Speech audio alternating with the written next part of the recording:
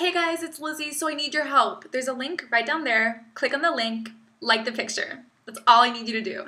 Thank you so much. So I am in this YouTube competition thing to win Vlogger of the Week, and I'm in second place. So if you click the link and like the picture, then that helps me win the competition. And if I end up winning Vlogger of the Week, I will do a live chat with you guys. So once you have liked the picture, comment below zebra print, and next to zebra print, after you've liked the photo, put your preferred day and time or date for the live chat, and that's going to be so much fun. Did you guys notice I cut my hair?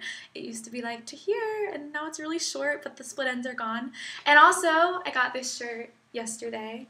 It has a little lacy thingy on the back. And then you can even share it with your friends on Twitter or Facebook. If you do share it on Facebook, make sure to say in the little comment that you have to go to the actual picture and like it. And for fun, when you go and like the picture, comment your favorite safari animal. I also wanted to tell you that you are amazing and awesome, and I hope you have a wonderful Thursday and just an awesome summer break, because summer is such a great time because it's warm outside and I get to hang out with my family and my cat.